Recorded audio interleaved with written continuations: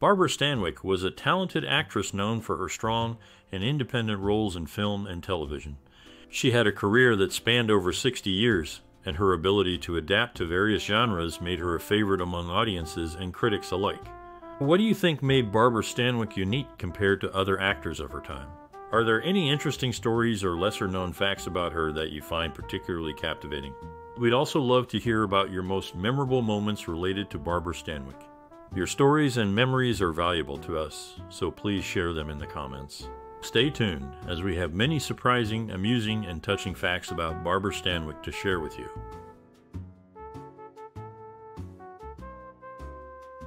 Barbara Stanwyck was a prominent actress with a career spanning over 4 decades. She is known for her strong performances in both film and television. Her filmography includes over 80 films. Notable among these are Stella Dallas, for which she received an Academy Award nomination for Best Actress, Double Indemnity, where she played the role of a femme fatale, and The Lady Eve, where her comedic talent shone. For those new to her work, Double Indemnity is often recommended as it showcases her range as an actress and is a classic example of film noir. Additionally, Ball of Fire and Sorry, Wrong Number are also highly regarded and display her versatility on screen. These films are considered essential viewing for fans and newcomers alike to appreciate the talent of Barbara Stanwyck. Barbara Stanwyck's portrayal of Thelma Jordan in The File on Thelma Jordan was memorable enough to be adapted for radio. She and Wendell Corey brought their roles to life once again for the Screen Directors Playhouse broadcast in 1951. Despite her success, Stanwyck chose not to take the role of Angela Channing in the television series Falcon Crest in 1981. Years later, she was reunited with Linda Evans on screen, a notable pairing since their last appearance together in The Big Valley as mother and daughter Victoria and Audra Barkley, respectively. This reunion was special as it happened after 16 years apart, bringing back memories of their earlier work together. Barbara Stanwyck's portrayal of Julia O'Treadway in Executive Suite showcased her acting alongside a stellar cast of 4 Oscar winners and 4 nominees. Her role as Phyllis Dietrichson in Double Indemnity was notable, with her blonde wig becoming a topic of conversation. Despite the star-studded cast and executive suite, Stanwyck's filming was completed in less than a week, demonstrating her efficiency and skill in her craft. Barbara Stanwyck brought to life the character of Sugarpuss O'Shea in the film Ball of Fire. Her performance was later adapted for radio, where she reprised the role alongside Fred MacMurray for Lux Radio Theatre, and then again for Hallmark Playhouse with Fran Chautone and Wendy Berry. In Babyface, she portrayed Lily Powers, a character who ironically references herself as a ball of fire, connecting back to her earlier role. Stanwyck's portrayal of Lorna Moon in Golden Boy marked another collaboration with Adolphe Menjou, with whom she had worked in Forbidden. Their cinematic partnership concluded with To Please a Lady. Stanwyck's roles in these films showcased her ability to capture diverse characters, leaving a lasting impression on the silver screen. Barbara Stanwyck showed her supportive nature on the set of Titanic, where she assisted fellow actress Audrey Dalton during a long shot. To address the visual imbalance caused by their differing body shapes, Stanwyck cleverly positioned her arm around Dalton, allowing them to walk off screen gracefully. In Remember the Night, Stanwyck's character, Lee Leander, uses the alias Mary Smith, a nod to the lead in Easy Living, another film by writer Preston Sturges. For Ball of Fire, it was actor Gary Cooper who suggested Stanwyck for the role of the quick-witted Catherine Sugarpuss O'Shea, showcasing her ability to capture dynamic characters on screen. Barbara Stanwyck's portrayal of Leona Stevenson in Sorry, Wrong Number was so intense that she believed it caused her hair to turn gray prematurely. Her generosity extended to her colleagues, especially the younger ones. Marilyn Monroe, her co-star in Clash by Night, spoke highly of Stanwyck's kindness, a rare trait among the established stars of that era. In Double Indemnity, Stanwyck's character, Phyllis Dietrichson, is remembered for the distinctive blonde wig she wore. This was initially suggested by the director, Billy Wilder, who later admitted to regretting the choice due to its appearance. However, he justified the decision in subsequent interviews, claiming it was deliberate. Barbara Stanwyck faced a frightening ordeal when a burglar broke into her home, assaulting her and stealing jewels. Despite the trauma, she recovered quickly, only to endure the loss of her house to a fire years later, along with irreplaceable personal items. Her career, however, was marked by memorable roles such as Stella Dallas, which was adapted for radio, and Molly Monahan in Union Pacific, showcasing her repeated successful pairings with actor Joel McCrea. Barbara Stanwyck's role as Lee Leander in Remember the Night led to a significant connection with Preston Sturges, who frequented the set. Their friendship resulted in a promise from Sturges to create a film specifically for her, which materialized as The Lady Eve in 1941. In another role, Stanwyck portrayed Megan in The Bitter Tea of General Yen, which was based on a novel by Grace Zering Stone. Stone, along with her family, visited the set, and although impressed by the set's realism, felt the casting didn't fit, particularly Stanwyck's role as Megan. From a young age, Stanwyck was self-reliant, working from the age of 14. Her dedication to her career was so intense that Jacques Tourneur, a film director, observed that her life revolved around her work, which was her primary focus. Frank Fay, known for his difficult personality in Hollywood, saw his career decline as Barbara Stanwyck's acting career soared. Their marriage ended in 1935, and while Fay struggled, Stanwyck became a celebrated actress. She starred as Lee Leander in Remember the Night, where a memorable line from the film connects to Sherlock Holmes' adventures. In The Strange Love of Martha Ivers, despite being the leading actress, Stanwyck's character is absent for the first part of the film, making her appearance all the more significant when she finally steps into the story.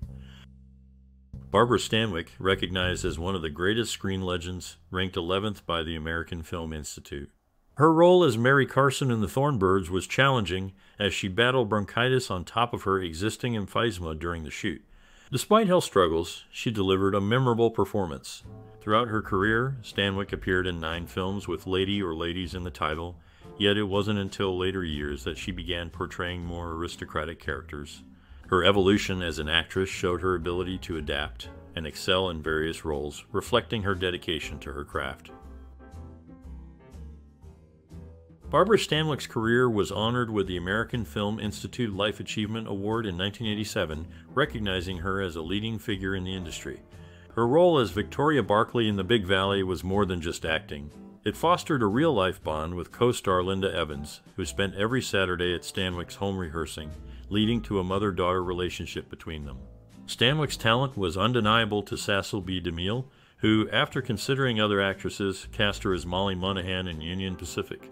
Her performance not only won DeMille's admiration, but also contributed to the film's historic win of the first Palme d'Or Award, setting a high standard in cinema. Barbara Stanwyck's portrayal of Elizabeth Lane in Christmas in Connecticut showcased her ability to captivate audiences even with budget constraints. The film, made during a period when studio head Jack L. Warner emphasized frugality, cleverly reused a luxurious mink coat that Joan Crawford had worn in Mildred Pierce. In Ball of Fire, Stanwyck stepped into the role of Sugarpuss O'Shea, a part initially sought by Lucille Ball, who believed it could lead to an Oscar win. However, producer Samuel Goldwyn chose Stanwyck for the role once she became available. Her performance as Julia Sturges in Titanic further solidified her status as a leading lady, and her co-star Audrey Dalton, who played Annette Sturgis, would later join Stanwyck in the television series The Big Valley. Stanwyck's ability to adapt to different roles and settings made her a reliable choice for filmmakers and a favorite among viewers. Barbara Stanwyck's portrayal of Phyllis Dietrichson in Double Indemnity set a standard for the femme fatale role in film noir. Her appearance in a towel, followed by a white dress, became a memorable image of allure and mystery similar to Lana Turner's striking presence in The Postman Always Rings Twice. Beyond her impact in film noir, Stanwyck's contributions to the Western genre were recognized when she was honored by the National Cowboy and Western Heritage Museum in 1973. Her versatility as an actress was further acknowledged in Steven Silverman's 1999 book Funny Ladies, highlighting her ability to cross genres and captivate audiences with her performances. Barbara Stanwyck's dedication to her roles was evident in her portrayal of Stella Dallas, where she embraced a significant physical change, aging by decades. She took the rare step of bleaching her hair, preferring authenticity over the ease of wearing wigs. Her commitment extended to her appearance, with deliberately chosen costumes and added padding to fit the character's evolution. In contrast to her character's glamorous image, Stanwyck's beginnings were humble, starting in the raw and lively world of vaudeville and burlesque far from the glitz of showgirls. Her legacy was honored in 2013 at New York City's Film Forum, showcasing 40 films from her impressive 35-year career, a testament to her lasting influence in the film industry.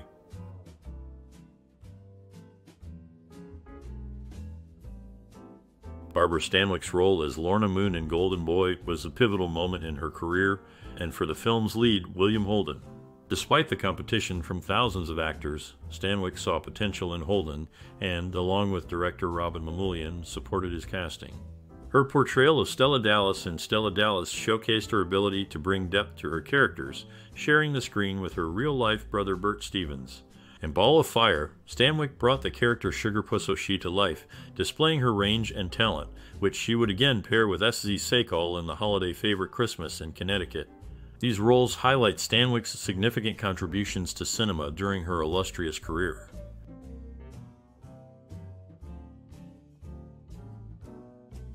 Barbara Stanwyck's dedication to her roles extended beyond the screen.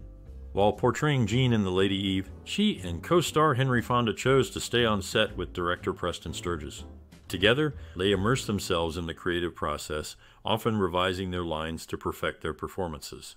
In Ball of Fire, her character Sugar Puss O'Shea's musical number Drum Boogie was voiced by singer Martha Tilton, showcasing a collaboration that brought the character to life through song. For her role as Maggie Morgan in Roustabout, the setting was a real carnival, Kraft's 20 Big Shows, which provided an authentic backdrop to her performance, reflecting the genuine atmosphere of the carnival life.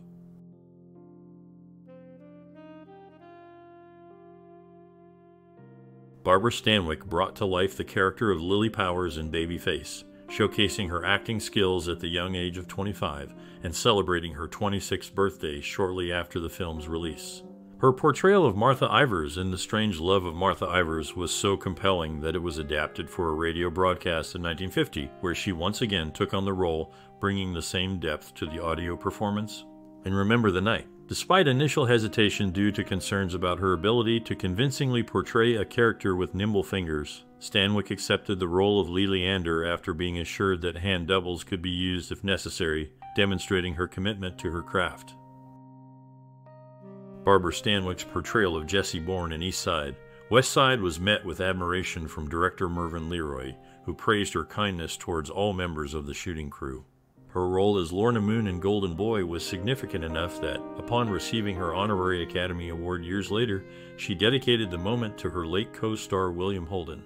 In Sorry Wrong Number, where she played Leona Stevenson, Stanwyck faced the challenge of conveying terror while confined to a bed, relying solely on her voice and expressions. She tackled this by filming her scenes in chronological order, a method she believed would best capture her character's escalating fear. This approach was a testament to her dedication to her craft, ensuring that the emotional intensity of her performance was both authentic and sustained throughout the filming process.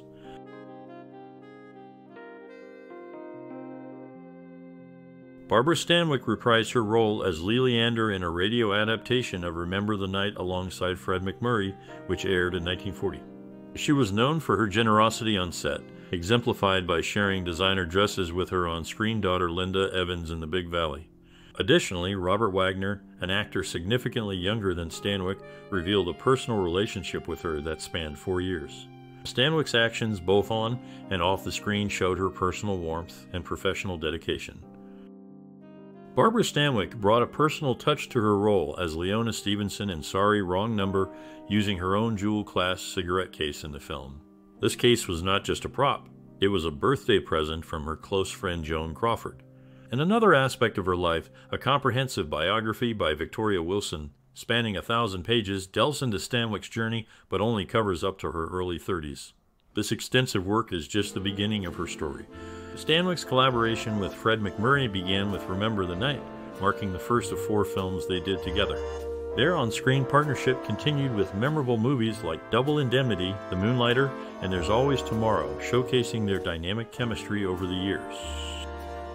Barbara Stanwyck's portrayal of Phyllis Dietrichson in Double Indemnity was so memorable that she returned to the role for a radio adaptation on the Screen Guild Theatre in 1945 alongside Fred MacMurray. Her talent shone through in television as well, where she played Victoria Barkley in The Big Valley. Her performance was outstanding, earning her an Emmy nomination for each of the show's first 3 seasons and winning the award for her first nomination. The legacy of her character in Double Indemnity is preserved not just in film history, but also physically, as the house at 6301 Quebec Drive, used as her character's home, is still standing. Barbara Stanwyck portrayed a range of characters with skill and authenticity. In Stella Dallas, she convincingly played the mother of Anne Shirley, despite being only 11 years her senior. Her role as Sugarpuss O'Shea in Ball of Fire showcased her ability to captivate, especially in a scene where cinematographer Greg Toland used black grease paint to emphasize her expressive eyes. In Christmas in Connecticut, she played Elizabeth Lane and humorously referred to herself as her boss Charlie McCarthy, a nod to the famous ventriloquist act of Edgar Bergen, Candice Bergen's father. Stanwyck's performances were marked by her adaptability and the unique presence she brought to each role. Barbara Stanwyck's role as Martha Ivers and the strange love of Martha Ivers brought tension behind the scenes. Initially upset over equal billing with Elizabeth Scott, Stanwyck later showed warmth towards Scott, expressing enjoyment and working together. In a darker association, her character in The Lady Gambles was mentioned by Howard Unruh, a man who committed a tragic crime after watching the film. Lastly, Stanwyck's portrayal of Lee Leander in Remember the Night was revived on radio, showcasing her ability to captivate audiences across different media. Her career touched many from co-stars to audiences, leaving a lasting impression. Barbara Stanwyck took on the role of Megan in The Bitter Tea of General Yin, enduring a grueling schedule that included 2 weeks of night shoots. Both she and co-star Nils Esther found it challenging to adapt to the nocturnal routine, unlike Walter Connolly, who thrived in it. Her portrayal of Phyllis Dietrichson in Double Indemnity earned critical acclaim, securing a spot on the American Film Institute's list of top screen characters and performances. Despite this success, her time as Constance Colby in the Colbys was less favorable. The series faced ridicule, and Stanwyck herself did not shy away from criticizing the show, openly expressing her disappointment with its quality. Barbara Stanwyck brought to life the character of Phyllis Dietrichson in Double Indemnity, not just on the silver screen, but also on the radio. The Screen Guild Theatre aired a condensed version of the film where she reprised her role, capturing the essence of the character in a 30-minute segment. Her talent shone through in another performance as Jean in The Lady Eve during a Lux Radio Theatre broadcast where she and Charles Coburn delivered their original roles over the airwaves. Meanwhile, Edward G. Robinson, who played a key part in Double Indemnity, overcame his initial hesitation about being the third lead by recognizing the value in less screen time for equal pay alongside Stanwyck and Fred McMurray.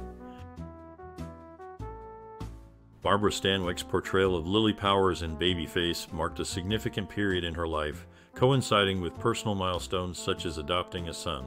Her role as Constance Colby in the Colbys highlighted the age gap between her and her on-screen siblings Charlton Heston and Michael Parks, which was notable but did not affect their dynamic on the show. In Golden Boy, her character Lorna Moon allowed her to work alongside William Holden, setting the stage for their later collaboration in Executive Suite, which would be their last film together. Stanwyck's career was characterized by these diverse roles that showcased her adaptability and talent in the film industry. Barbara Stanwyck played a pivotal role in William Holden's early career.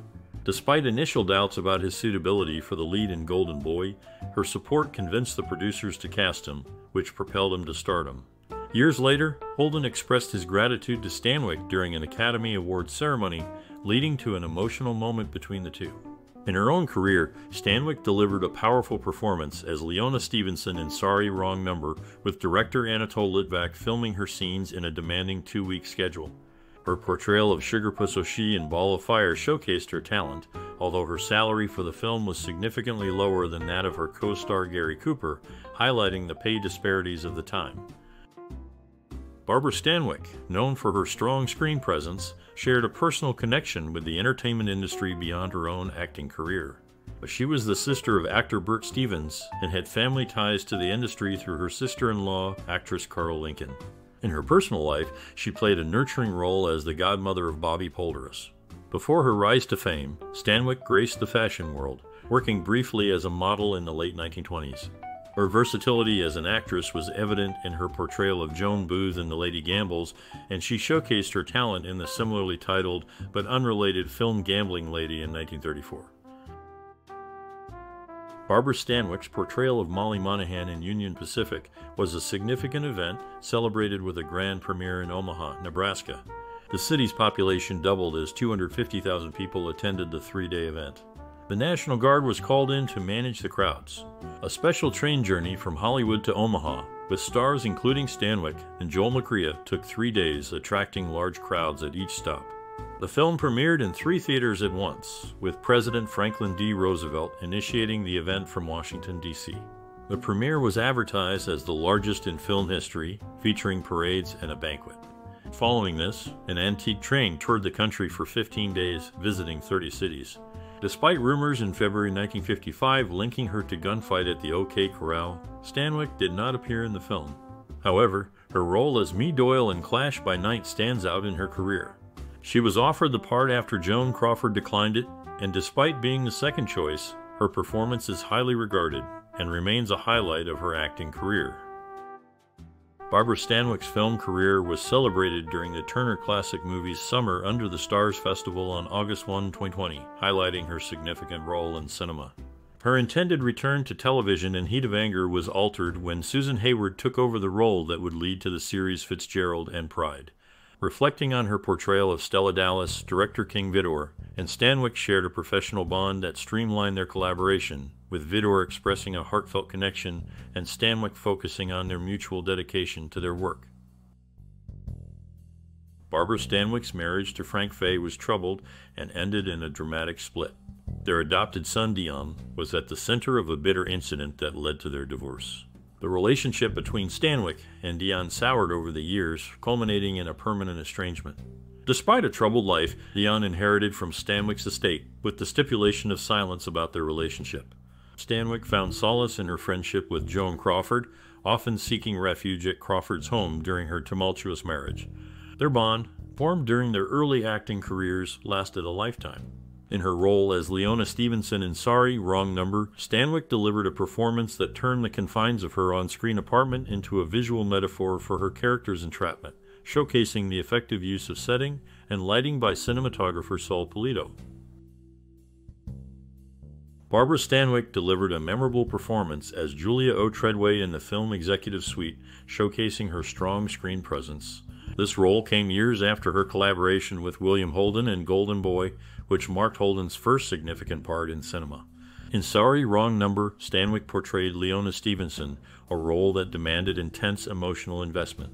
She described the challenge of maintaining such high emotions throughout the filming week, only to decompress over the weekend, and the difficulty of reigniting those feelings each Monday. Despite her powerful performances, Barbara Stanwyck is often remembered as a talented actress who, surprisingly, never received an Oscar. Her work continues to be admired for its authenticity and emotional depth. Barbara Stanwyck's role as Lee Leander in Remember the Night is a testament to her professional work ethic. The film finished well ahead of schedule and saved a significant amount of money thanks to her efficiency.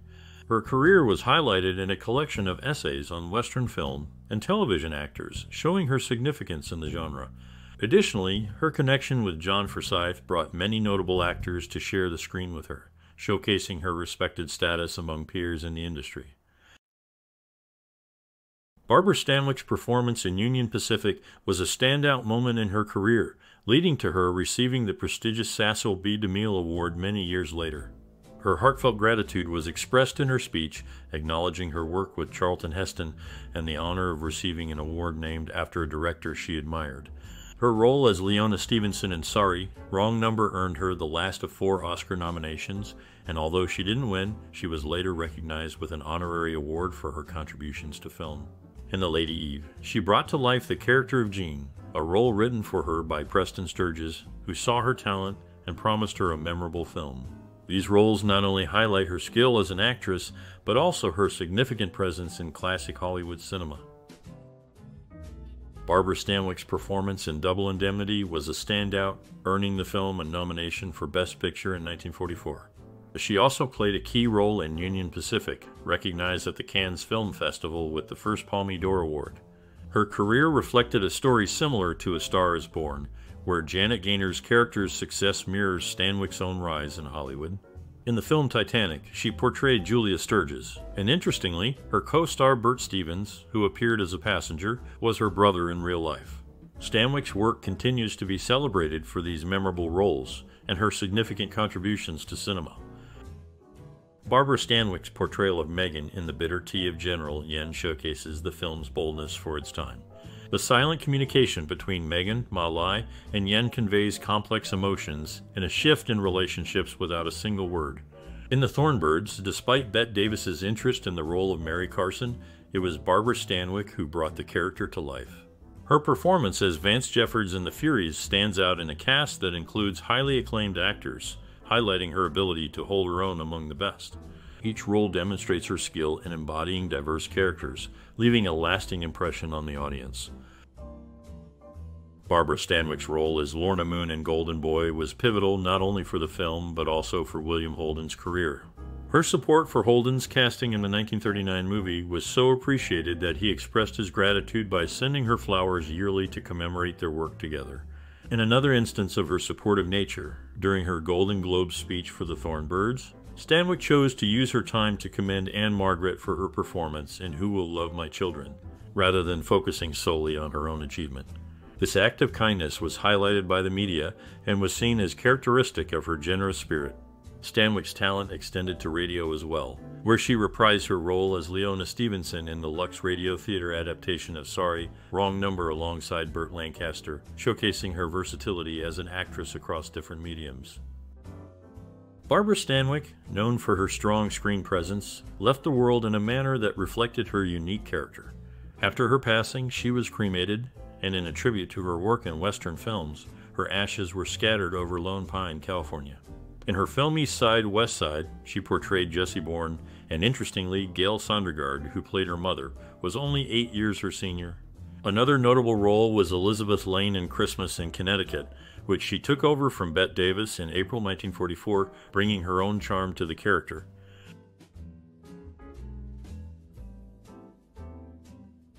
Barbara Stanwyck's presence in film was marked by her family ties and assertive nature. Her brother, Malcolm Byron Stevens, took a role alongside her in The File on Thelma Jordan, appearing as a courtroom defense aide. In The Strange Love of Martha Ivers, she portrayed Martha Ivers and was known for her hands-on approach to her appearance on screen, ensuring she was never overshadowed. She even warned her co-star Van Heflin against performing a distracting coin trick during her lines, demonstrating her point by boldly adjusting her garter, a move that ensured her performance remained the focus.